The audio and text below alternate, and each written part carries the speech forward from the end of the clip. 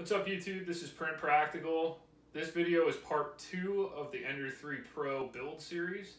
Today we're going to be going over setting up a Raspberry Pi to run Octoprint, and then later on in the video we're going to tune this stock Ender 3 Pro. So first, let's go over what you need. So first thing we'll need is a Raspberry Pi.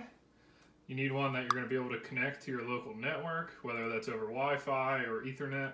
Secondly, you're going to need an SD card for that Raspberry Pi. We're going to go on the computer next and load Octoprint on that. You also need some way of powering your Raspberry Pi. And lastly, you're going to need a USB to micro USB cable, which will go from the Raspberry Pi to the printer. So let's hop over to the computer and I'll show you how to download Octoprint, how to put it on an SD card, and hook it up to your printer, and then we should be good to go. So first we're going to flash the SD card.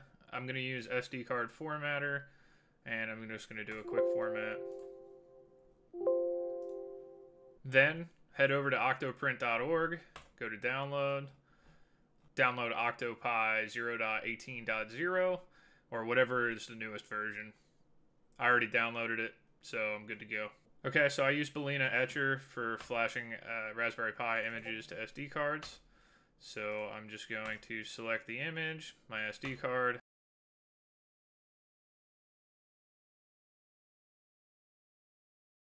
So I've never actually seen this fail before, but looking at the files on the jump drive, everything looks like it installed fine, so I'm going to ignore it. And we'll see if we run into any issues, but I don't think we will.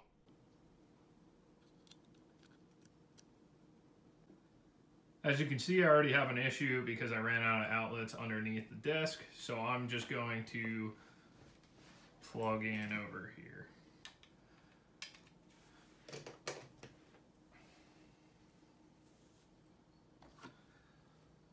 The screen turns on. So actually the printer is receiving power through the USB port, which is probably not good, but the rest of the printer isn't on. I can turn it on.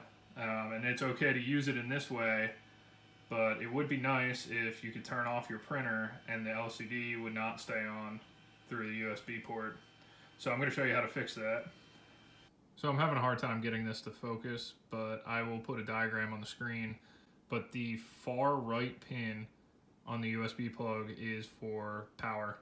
So we're going to actually cut off a sliver of electrical tape and put it over that, and then we should be good. Okay, so there we go. We have our electrical tape in there. The two data pins are fine and ground is good.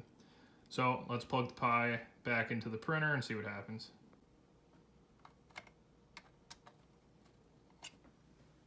Perfect. So the screen's not on.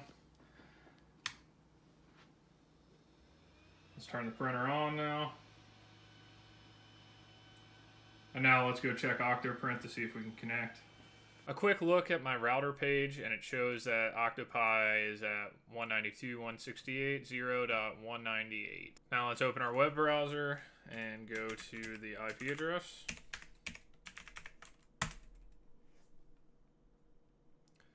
And we reach the start wizard. So we're going to start.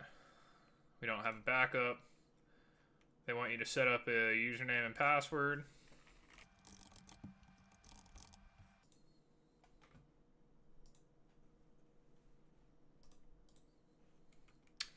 You can do whatever you want here.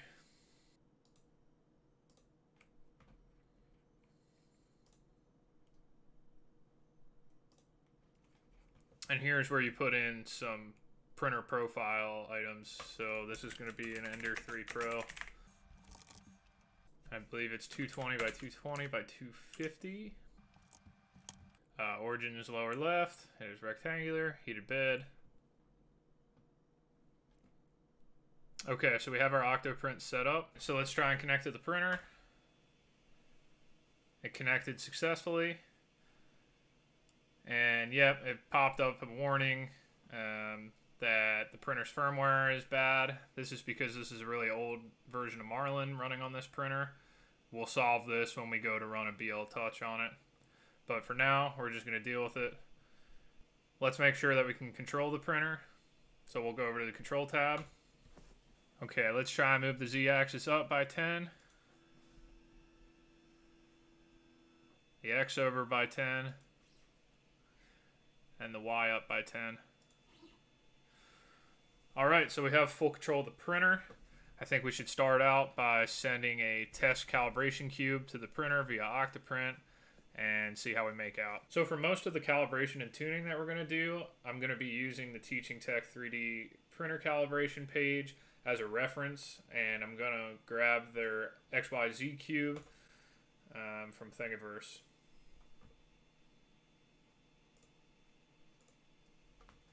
Okay, so 28 minutes. I'm going to save it to a file, and we can upload our calibration cube. And now I can click load and print, and this will. The calibration cube finished. Let's give it some measurements here. 20 on the money. 20.06, that's still very good. 20.12. Still pretty good. First, we're going to do a PID auto tune, which makes sure that the 3D printing nozzle is heating up and it's consistent.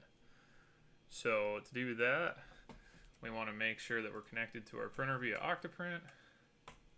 We can go over to the terminal, and this should be pretty simple.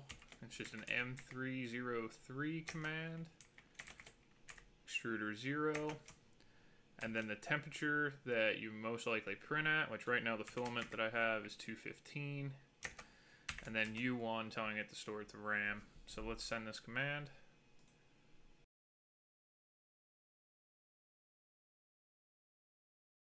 Okay, so our PID auto tune finished. So we want to save this to EEPROM now, which you can do by using a M500 command. Teaching Tech recommends just using the extruder and not the hot end for E-step calibration. So I'm going to pull the filament out and then disconnect the Bowden tube. Okay, now that we removed the Bowden tube, I have my caliper set at 120 millimeters, and I have a permanent marker. And I'm going to mark off 120 millimeters from the extruder hole. Okay, now that our filament is marked, we're going to follow the directions here. M92 figures out what our current E value is, which is 93. Now we want to do a G91 to put everything in relative movements instead of absolute movements. And now we are going to send 100 millimeters of filament at 50 millimeters a minute.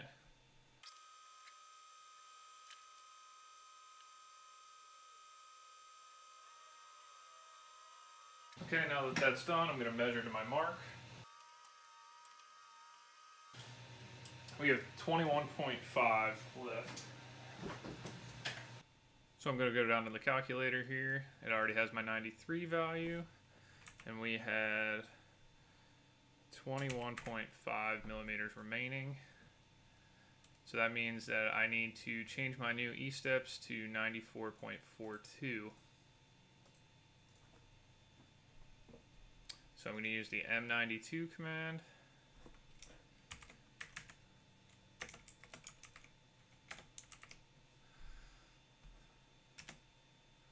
And then an M500 to save it to EEPROM.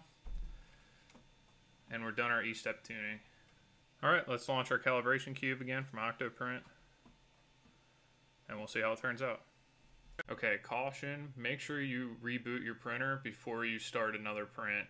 I made that mistake, and I'll put a time lapse here of what just happened, but it wasn't good.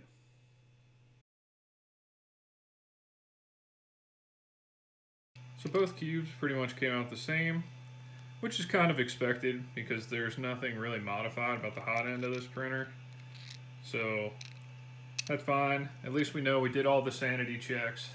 And now next video we can start with some more modifications. So that's it for this video. We set up Octoprint on a Raspberry Pi so that we can control our Ender 3 Pro wirelessly. Also, we did some basic tuning for E-steps and auto PID tuning. So next video, we're going to do some common Ender 3 mods Subscribe to the channel and stay tuned. Until next time.